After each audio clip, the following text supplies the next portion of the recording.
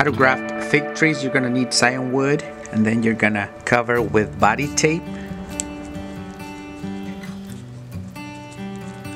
Cover all the way, even the cut.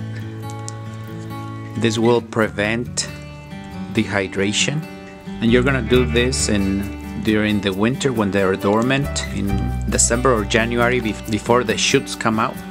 So now it's ready. You're gonna need a grafting knife, so you're gonna cut it in like a V shape, like that. You're gonna find a branch the same width, so I'm gonna cut right here flat. Now we're gonna make a cut.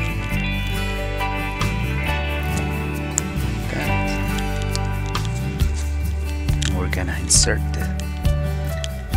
the scion wood. The most important thing is the bark from the rootstock to touch the bark from the scion wood, and then just cover with body tape.